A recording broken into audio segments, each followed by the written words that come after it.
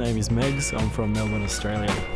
Yeah, I guess it departed from the superhero stuff into this inner demon theme a bit, just because it was kind of a theme that I've sort of played with a lot, I guess, laterally, like that idea of duality of self, the evil, good versus evil side. But I just found that the Asian art influence is something that's creeping in. Tattoo culture is something that I've started to sort of develop into my work a bit more as well.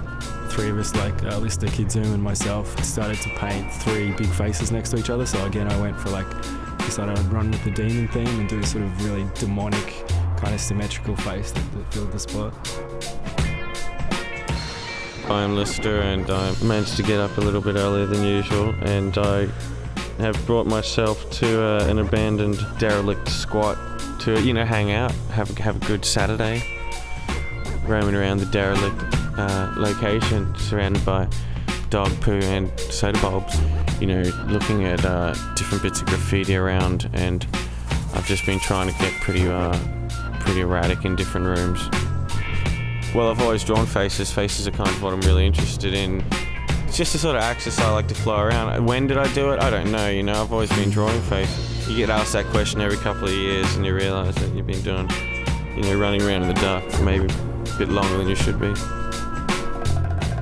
I'm Kid Zoom. I'm originally from Perth, Australia. I'm now based in Brooklyn, New York.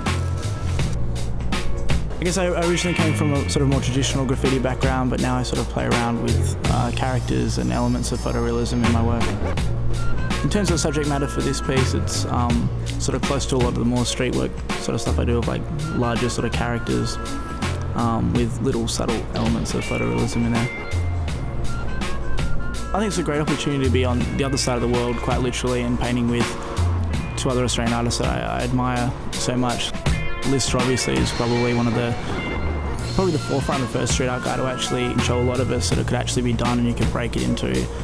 There's a bigger world out there for you if you're an artist, and Meggs is someone I've been painting with in Melbourne for a long time, and it's really fantastic to see him starting to blow up outside of Australia as well. So it's really exciting, and I think it's a really cool combination to be on the other side of the world doing this.